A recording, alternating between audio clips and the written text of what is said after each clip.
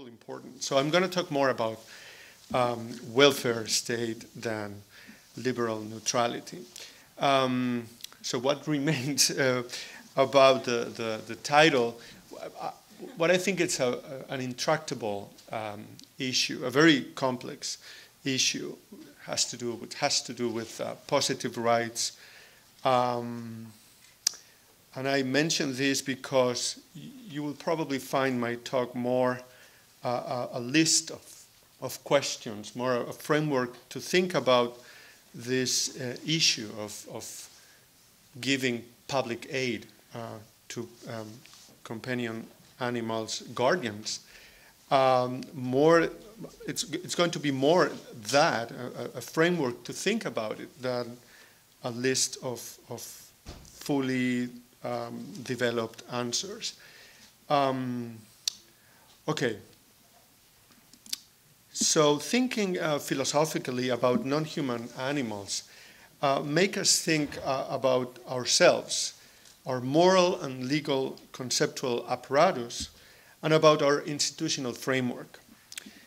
Children is a test case for any theory of rights. That's what notoriously said a legal theorist, Neil McCormick. And non-human animals are certainly a test case for our idea about rights, equality, freedom, justice, and lately for citizenship and welfare rights. Personhood is a moral property, as it has been said all along the conference, that enables us to claim rights in the form of certain immunities. But there's also the dimension of being able to develop morally significant attachments to bounded communities and territories. And this is what the idea of citizenship encapsulates, and that now it has been extended to domesticated animals by these two very prominent and well-known political philosophers, Sue Donaldson and Will Kimlicka. So when we think about non-human animals, personhood, citizenship, one very natural way to do so is by means of analogy, this sameness strategy that Laurie Grun talked about this morning, questioning whether there are morally relevant differences between us and the rest of animals that justify differentiation. But animals have also been a wonderful source of reductio ad absurdum arguments. That's the formal structure of that sort of arguments for denying equal treatment. If women were bearer of rights, animals would also be. That was the main tenet of this gentleman, Thomas Taylor, in the Vindication of the Rights of Brutes, 1792. It is quite common also, at least in my home country, Spain, when the same-sex marriage, this legal reform was discussed, to point out as an absurdity the possibility of interspecies marriage, as a way of saying, how can same-sex people get married? If animals were bearer of rights, we would have to stop predators from eating their prey. That was the main argument presented by David Ritchie in 1895 in Natural Rights. An argument that has been recently endorsed by Jeff McMahon. Some so-called animal liberationists are led to the conclusion that we should extinct wild animals, and that is an absurd conclusion, for example, for Donaldson and Kimlicka. Okay, so I'm going to skip more absurdities. Sometimes the analogies, as you know, prompt bitter controversies. The well-known philosopher Eva Feder-Kittay argues that non-speciesist moral individualism leads, that has been defended by Jeff McMahon, leads to a conclusion which is self-evidently abhorrent. The basis, Kitai says, for an argument ad absurdum, not a thesis to maintain.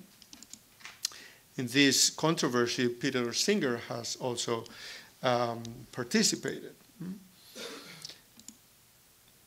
But on the other hand, and interestingly enough, we witness a certain alliance between advocates for disabled people and the non-human animal cause. Anita Silvers, a very well-known advocate and philosopher of disability from San Francisco, has said, and I quote, "Some non-human animals, thus, can be active participants in shaping principles that nurture a climate of trust, despite their inability to reason about the principles their behavior both suggests and endorses. Justice for animals, thus, can be seen as important to building confidence in and commitments to human justice."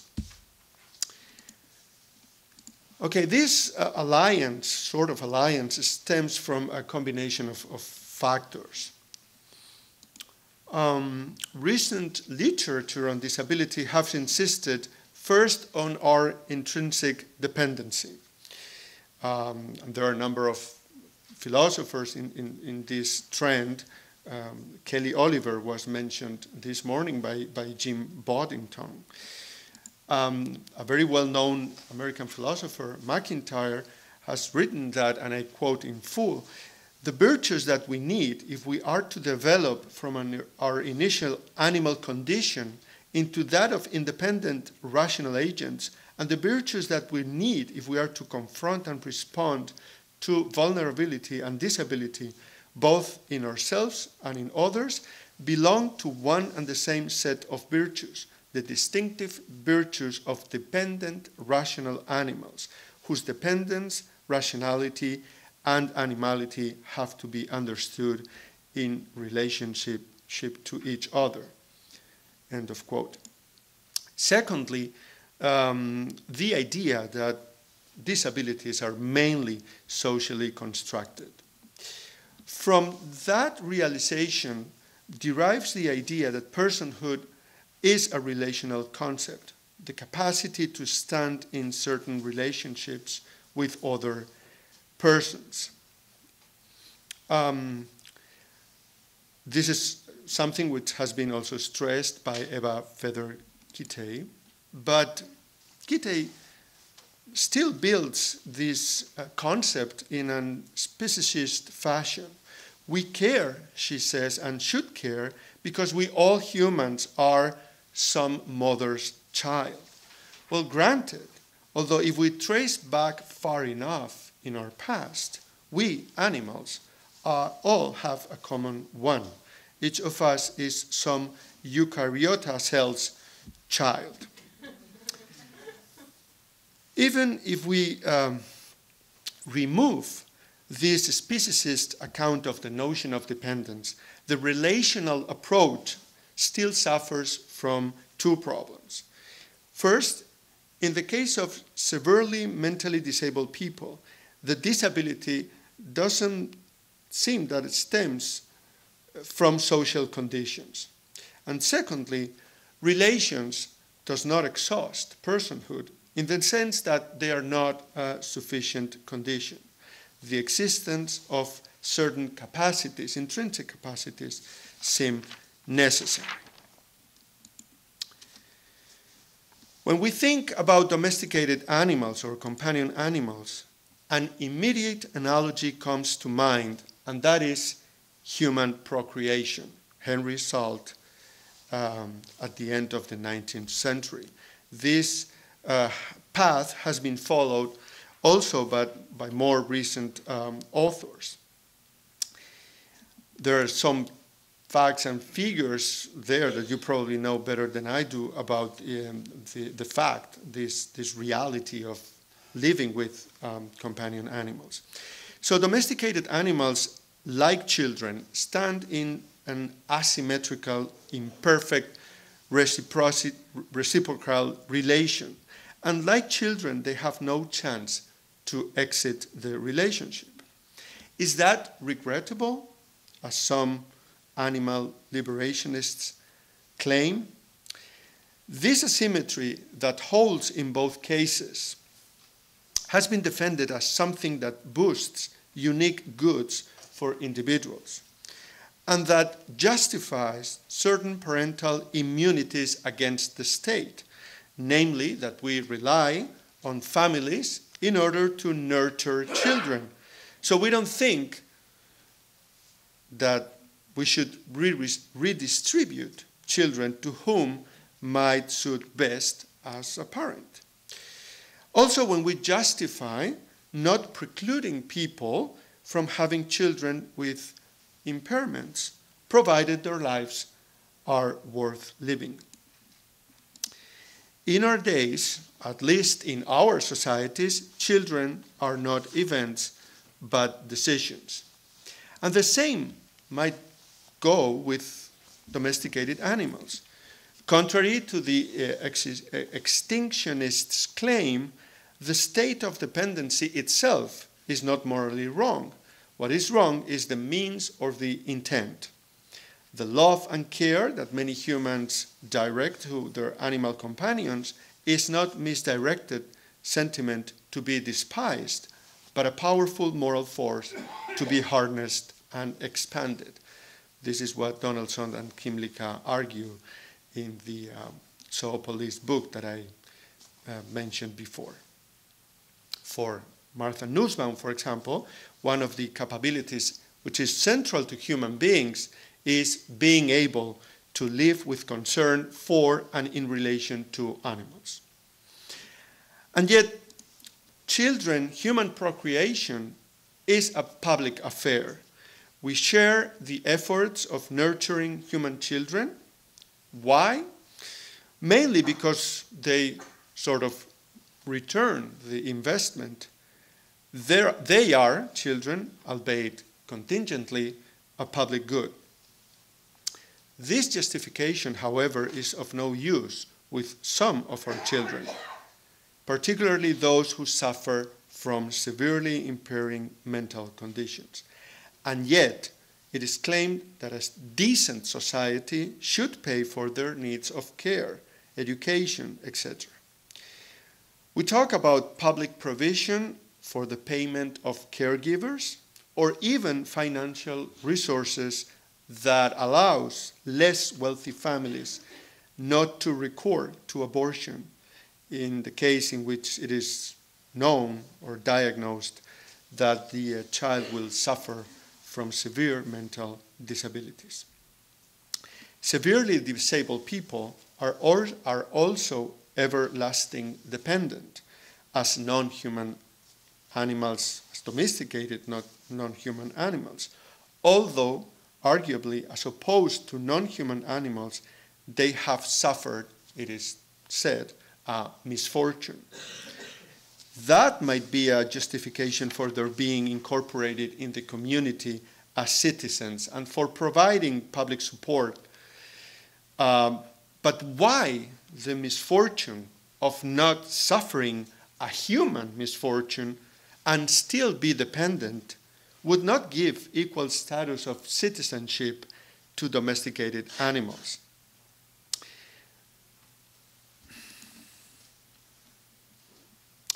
As a matter of fact, vulnerability and dependency have been typically posed as justifications of positive rights, and the family institution as the paradigmatic mirror of the welfare state.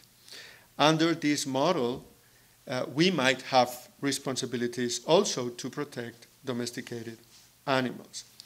This is the path taken by Donaldson and Kimlicka explicitly as regards to domesticated animals and only as regards to them.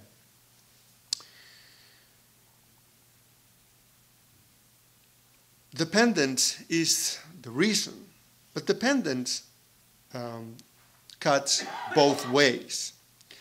They are dependent. Non-human animals are companion animals are dependent on us, but some of us are dependent on them. That is clearly the case with the so-called service animals and therapy animals. So as regards to those, to therapy animals or service animals, first we have a problem of access. So the claim raised by some human beings that are dependent on them, that are asking for permission to keep their relation. Miniature horses, for example, are preferred by some blind people, some disabled people, and they get huge barriers to have them enter the public sphere. These are negative rights, but there's no free lunch in providing this sort of adaptation and access. But think in the cost of training a capuchin, which in Helping Hands, these organizations that train them in order to help quadriplegic people, the cost raises up to $38,000. Who should pay for that? These can be seen in a rather commodifying way as part of the cost of healthcare for disabled people. We provide wheelchairs, therefore we should provide guiding dogs for blind people. But what about healthcare for the domesticated animal? Or education? Is it not a matter of education to provide, is it not a matter of justice to provide that sort of education? If we're going to attribute citizenship to domesticated animals, as Donaldson and Kimlicka say we should do, at least we have to instruct, if not educate them. For a city dog, learning to take the subway or to activate accessible door devices or learning the niceties of where to defecate may all be relevant capabilities. I'm approaching the end. So further questions. The problem of persistent discrimination. Should we stick to this great divide between wild animals and companion animals, and even between wild animals? Some of them are very well treated, like the bald eagle, which is your national symbol, gets very special protection, whereas other wild animals are not as protected. The problem of, it should say, intra-species equality. If domesticated animals can flourish, as Nussbaum, for example, contends, should we be concerned with equalizing their very different opportunities to flourish? This I would refer as the aristocats' problem. So some domesticated cats live in much better conditions than others. Should we care about that? The sharing of the costs, of course. Sue Donaldson and Will Kimlicka have plausibly argued that the number of domesticated animals should be socially and ecologically sustainable. Should the state be on command? Should the state distribute domesticated animals? By which criterion? Caring capabilities? A proper environment, which is very likely what only wealthy human beings can provide? And what about if we think more globally and consider the needs of millions of human beings, particularly children, on Earth? When it comes to medical care, it's better to be a sick cat in the middle-class US household than a sick peasant in a third world country. That's what Richard Epstein has claimed. This makes me wonder if what is this final thought. If what is at stake is the possibility of having a family, sort of a family relation, broadly understood, should the adoption of a needy human infant comes first? Thank you very much.